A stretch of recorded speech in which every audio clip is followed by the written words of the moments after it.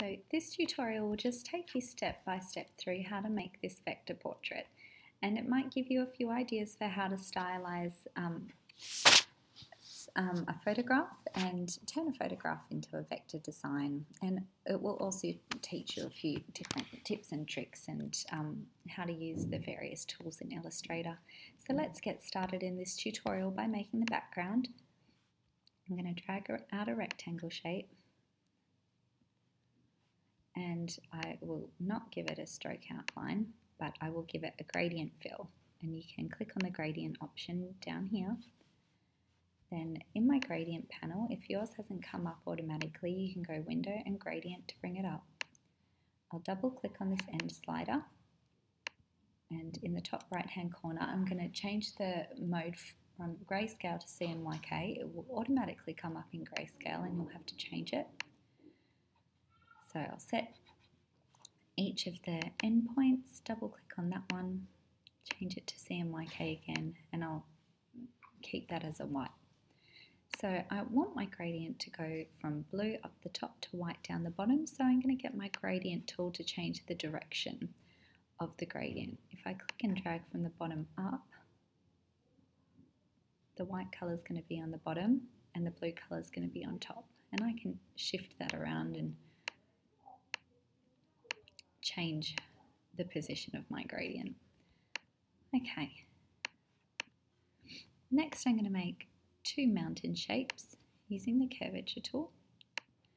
So with the Curvature Tool I'm just going to make a curly line. If I want to change directions and come out straight from an anchor point, I need to double click and then I can come out straight. So again, double click, go out straight, double click and double click to close that shape off. Now I'm going to just change that to a flat colour for the minute, and I want to trim off the excess shape. So I'm going to hold down Shift to select the rectangle and the mountain and get my shape builder tool. You can go Shift M to bring that up if you wanted to, and click in that outside shape. So now that bit there is a separate shape. Go back to my selection tool, and now I'm going to select just that shape and delete it off. Now I'm going to create another mountain shape again.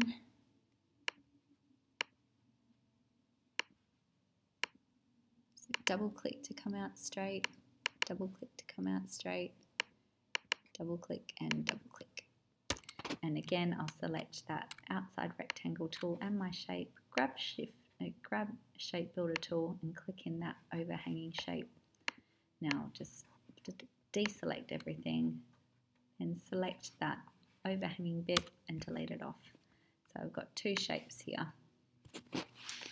Now I want to create an effect where there's different tones at different points in these shapes.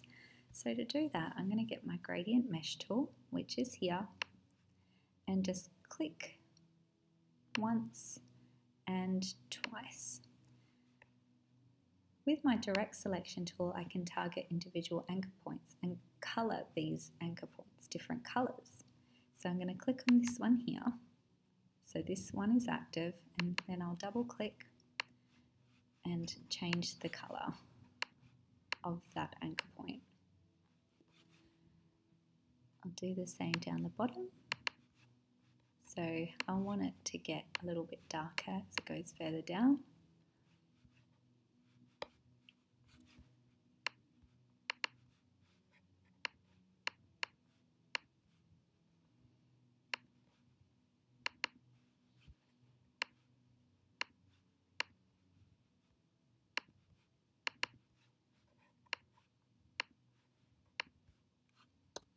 Okay, so now there's a bit of subtle variation. That is actually very dark.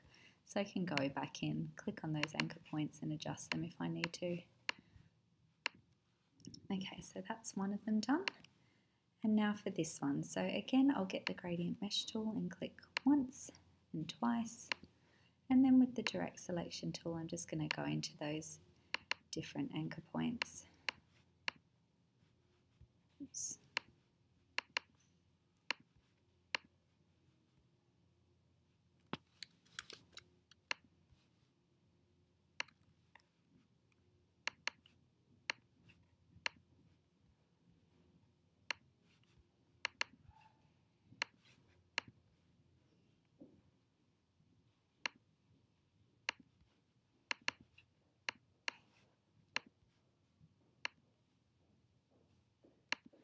Now there's some nice subtle variation in these tones in the mountains, just helps give it a little bit more depth. Now the next thing we're going to do is make the trees. So I'm going to make one big one, get my pen tool and make a click here and drag down and make another anchor point here. So I need to swap my fill and my stroke around, so there's just a stroke outline, and double click on that stroke outline and make it a darker colour. Then going into clicking on that shape, I can then go up here to the stroke panel, increase the stroke weight a little bit and get my width tool, and with the width tool I can click on the bottom anchor point and drag out the base and click on that top one and drag it in a bit so it just tapers and goes from wide to thin. Makes it look a little bit more realistic. Now going back to the pen tool, I'm just going to add a few more branches on.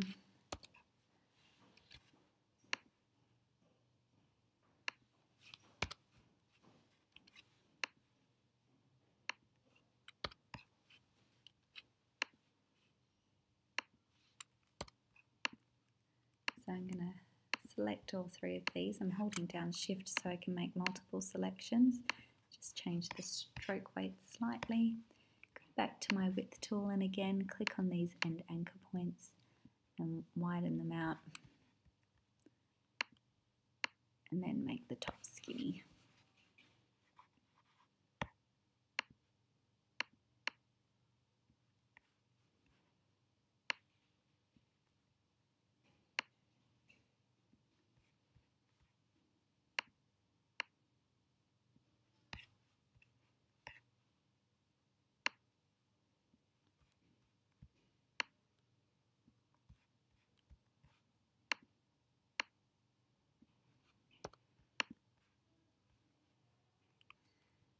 And you might need to reposition where some of these are so that they all fit on the shape nicely.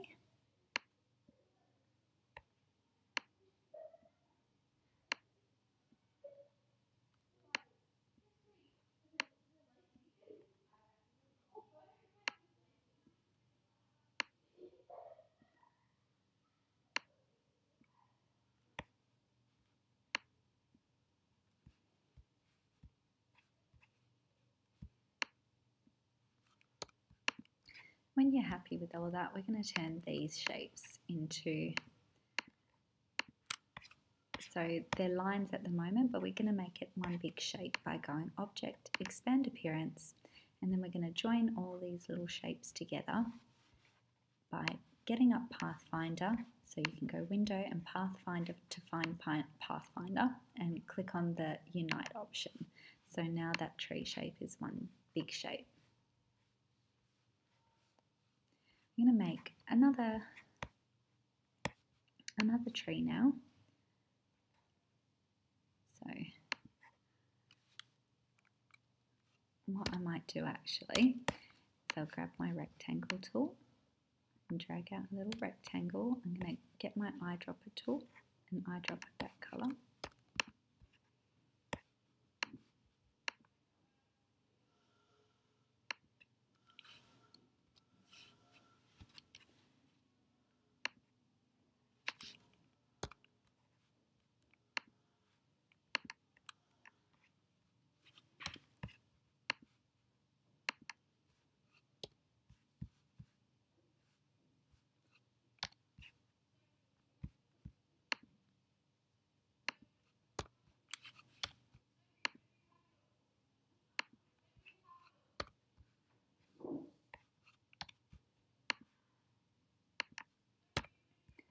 Okay, and again, go into the width tool.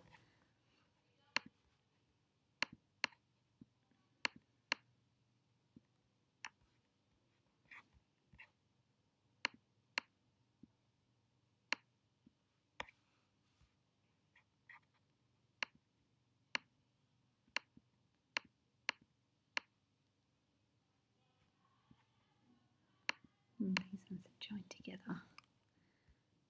Don't really want that.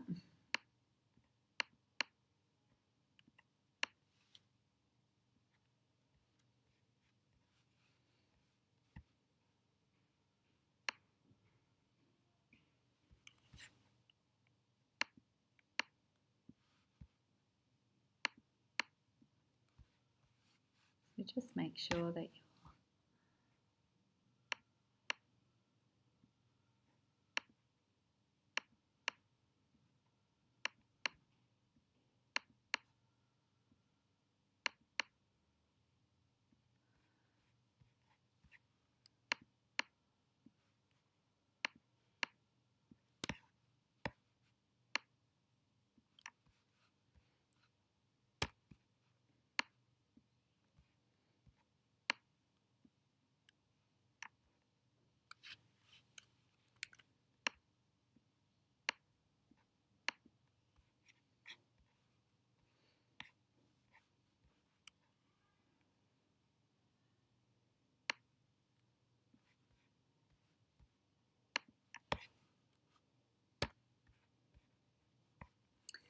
okay, one last branch, since that one didn't work out before.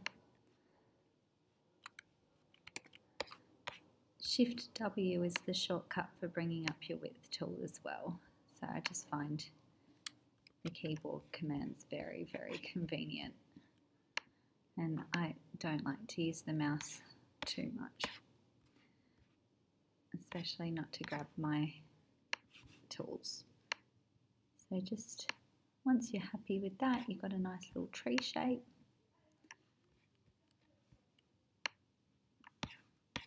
Adjusted the branches. Then you can again select them all and go Object, Expand Appearance, and then merge them all together in Pathfinder. Then what I did was I got the ellipse tool. I dragged out an ellipse shape and I'm just going to eyedrop with that white colour. I went Object, Arrange, Center Back, and then with the Direct Selection tool, I clicked on the left anchor point, hold down Shift, click on the right anchor point, so both of these are selected. Now you can click and drag them down a little, and clicked on the top anchor point and drag that up a bit to get a bit of a egg shape happening.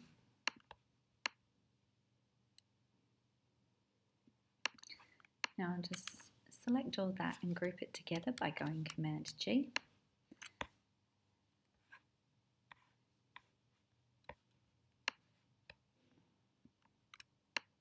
And I'm just going to scatter these trees in the background. So I might make the colour of the branches a little bit lighter. So I'm going to select my Direct Selection tool and select the tree branch. Because it's grouped together, you need the Direct Selection tool to select individual elements in a group.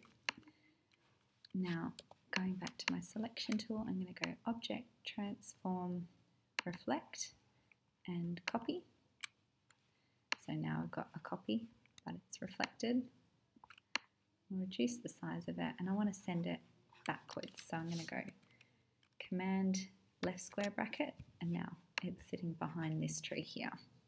Take my Direct Selection tool and click on just the tree part and just make it slightly darker.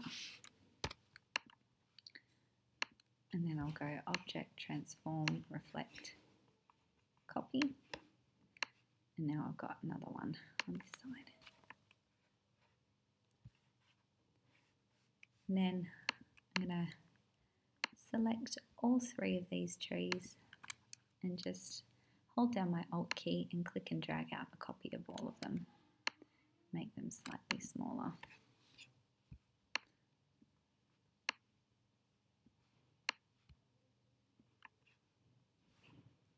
I want to send this one to the front. So I'll select him and I'll go Shift Command right square bracket to bring that one to the front.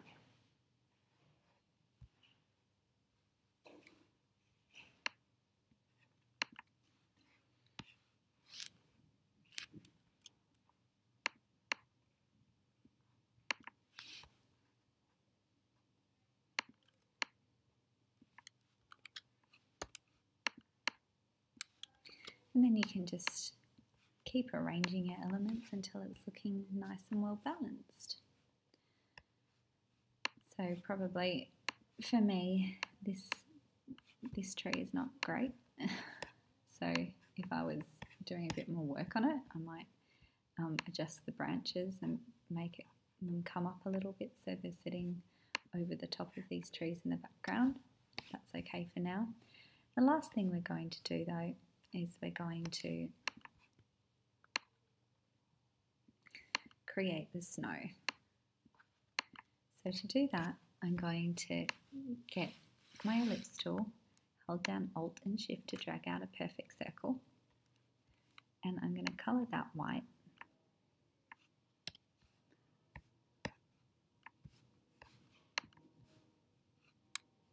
Now I'm going to go Command C and Command F to paste a copy of it in the front, and I'm going to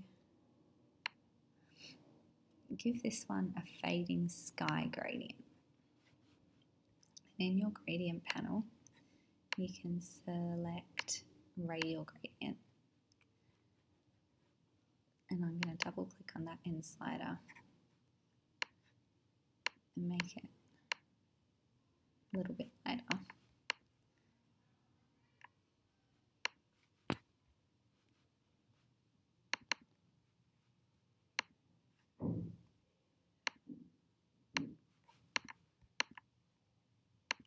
So it's just got a really nice subtle gradient. Now with the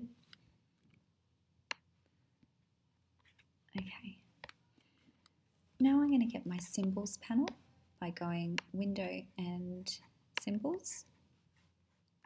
I'm going to click and drag this little dot into the symbols panel, make it a bit smaller, and then just click and drag that into the symbols panel.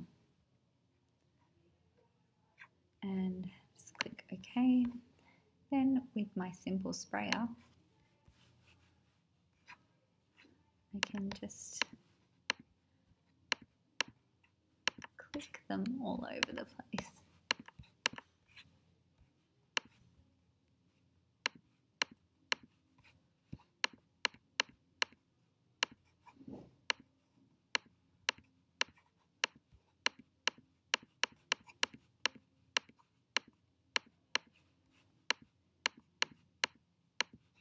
You can click and hold it down and you get lots of them in a row.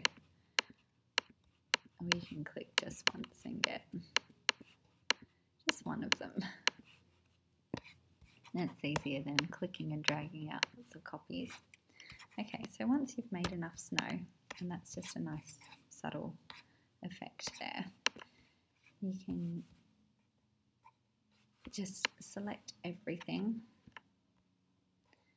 and go Object Expand, okay, and then again Object Expand, okay, and now all of those little snow shapes are individual shapes rather than just strokes or symbols. And then if there's any overhanging,